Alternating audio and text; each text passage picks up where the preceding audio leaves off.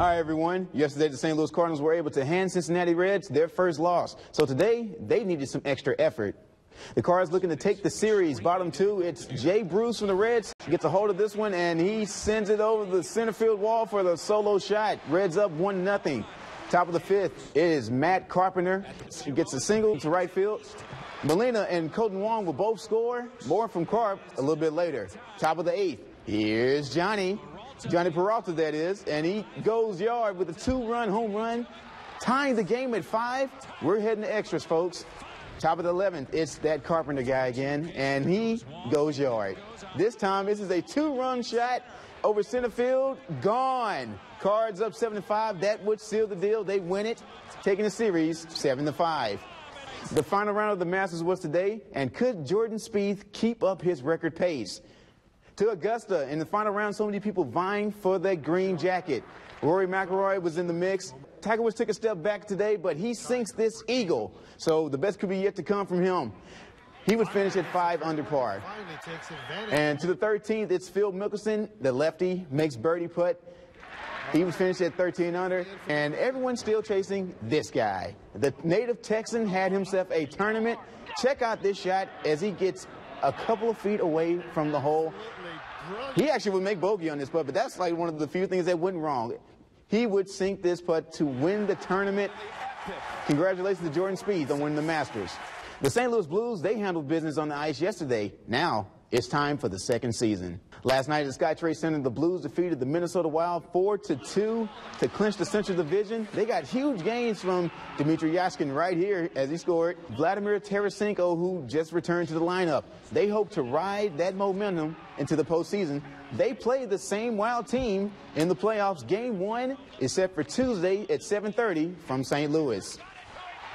And also in baseball, Southeast Missouri, they're looking to bounce back, and they do just that, shutting out Eastern Illinois 5-0 for their 6th consecutive series win. SEMO's softball team, they lose the series finale against Murray State 2-1. The search continues for new SEMO men's and women's head basketball coaches. We caught up with him yesterday at Cape Splash, along with Senior Associate Director of Athletics Cindy Gannon and other athletic staff members, as they participated in volunteer work. Allnet says that he traveled to both men's and women's Final Four tournaments and has made contact with several candidates in hopes of filling the Redhawks positions. And here's a look at some of the candidates that he has been in contact with. As mentioned before, he has not made any finalists, but once asked about how the search is going, Allnet likes how the proper steps have been taken. Hey, good afternoon, and I'm here in Marion at Renton One Park. I'm Todd, and it deserves an all-star team, and I think we have a good one here right on the hands. So at point guard, we have former racer Isaiah Cannon of the 76ers. The other guard is the first of 4 Kentucky Wildcats, John Wall of the Washington Wizards. He's joined by former teammate Michael Kidd-Gilchrist of the Charlotte Hornets, former #1 overall pick Anthony Davis of the New Orleans Pelicans, and former big man DeMarcus Cousins of the Sacramento Kings. This is an all-star team that I would love to see. Just about an hour away from Media Day actually starting, I'll have word from manager Mike Pinto as they get ready for the season. It's a beautiful day out here for baseball. The first game will start on May 15th, and I'll have some sound and more reaction tonight at 6.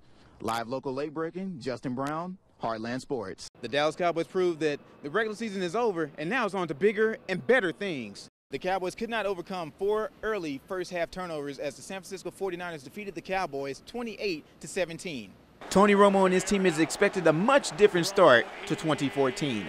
We never planned to be down 23 at halftime, and we know we have a very good team, so we didn't play to the standard that we have set for us. So, like I said, we're going to go back to the drawing board and go back to work. It's always tough. It's tough for any team to go down the way that we did. Like I said, we stayed together the whole time, and we fought. And that's exactly what we're going to continue to keep doing. Despite 3 first-half interceptions by Tony Romo, he still has support from his teammates and their confidence. Every quarterback's not gonna have a great game, and unfortunately today wasn't a great game for him. But Tony's the type of guy that's gonna go back, watch film, and correct himself, and get back on Monday, Tuesday, whenever we get back into work, and fire his team back up. We know what type of quarterback he is, and you know, he's his own worst critic, you know, and so he was trying to create and make plays and give them credit. They made some big plays on the ball. So yeah, he'll bounce back. He's got everybody's full support. He's the leader of this football team. The Cowboys look to rebound next week as they travel to Tennessee to face the Titans. In AT&T Stadium, I'm Justin Brown, East Texas Sports.